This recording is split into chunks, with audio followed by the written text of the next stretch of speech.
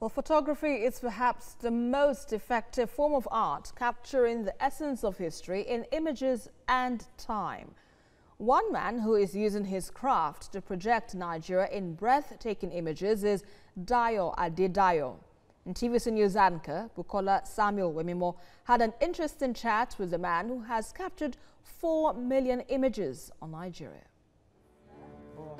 Nigerian photographer Dayo Adedayo knows the country well. Perhaps not nearly as the back of his palm, but enough to know the undiscovered beauty and mystery of its history, divinely bestowed on her by the Creator. With over 4 million pictures and 11 books on Nigeria to his credit, Adedayo is a man on a mission.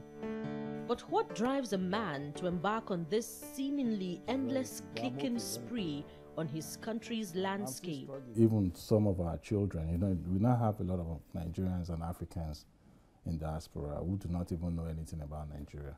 So I'm trying to tell the rest of the world, both Nigerians and lovers of Nigeria, is to say we have more than oil and gas. And you'll be surprised that Lagos State, after you all see and know, have the largest monument in Africa that nobody even talks about, which is in Ekpe, Wemimo, dug over 2,000 years ago. And without people like us, it would have been very difficult for people to know about this. To achieve his imposing pictorial collection on Nigeria, Adedayo says he has toured the 774 local governments in Nigeria. Because of the amount of work that goes into it. 15 years on the road, sleeping rough, driving all over the country, nearly 924 square kilometers. That's a lot of work, and not a penny from anybody. Are you being miserly about your work? Why are you keeping your work close to your chest if you're so patriotic?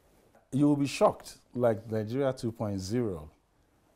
The Chinese embassy bought more quantity than any other embassy in Nigeria, followed by the German embassy, Polish embassy, and the Swiss embassy. And it's also shocking that the federal government of Nigeria did not give a grain of support to even buying. They bought 5 or so, and it took them nearly 18 months to pay. Just 5 books. I'm saying it live. How much is one? Only 50,000 naira. He shares some of the untapped aspects of Nigeria's natural monuments. Today in Nigeria, we have the largest monument in the world, 10 times greater than the Great Wall of China. Nobody talks about it, which is in Benin. The Queen of Sheba was buried in Nigeria, Okieri, near Ijebu-Igbo, Ogun State. Nobody talks about it. Wemimo is there, dog related to the Queen of Sheba, carbon dated over 2,000 years ago. Nobody talks about it. Passion rather than profit births art. But Adedayo places a rather high financial premium on his books. 1,500. 12,500. That's your cheapest? That's my cheapest book, yes. Wow. Young learners have a lot to learn from Adedayo's tours around the country's beauty sites. But can they afford his books? Do you want to learn? If you want to, then education doesn't come cheap. And that is why education is not a profitable business. It's a charity business. When asked to talk about the feedback he gets about Nigeria from the impact of his works, Adedayo took a swipe at the Nigerian media. Yes, I'm on TV.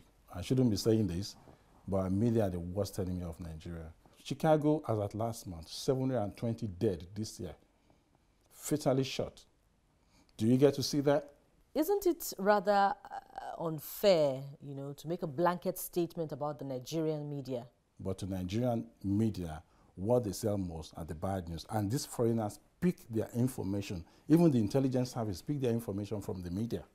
So there are too many good things in Nigeria. For me, we need to celebrate the people that are turning this country around, not the politicians. I would rather respect Mama Lakara by the roadside, who wakes up at 5 a.m., will not close until 10 p.m., and send awards to university than a politician whose children are in Harvard. Like other artworks crafted with brush and color on canvas, Adedayo's images also elicit deep reflection. It's the mercy of God that made the lone tree to survive. Oasis in the desert. Absolutely.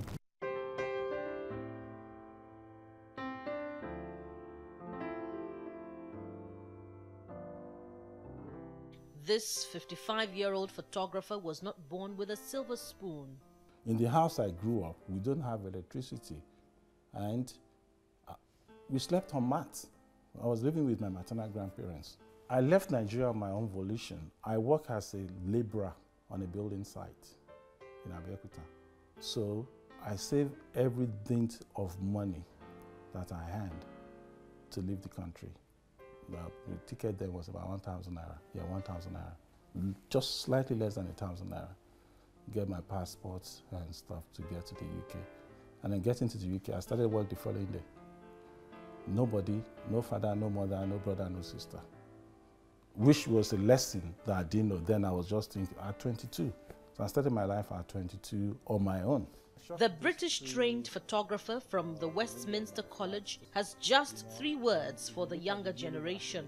For the younger generation, 3 things: education, education, education. Bukola Samuel Wemimo, TVC News.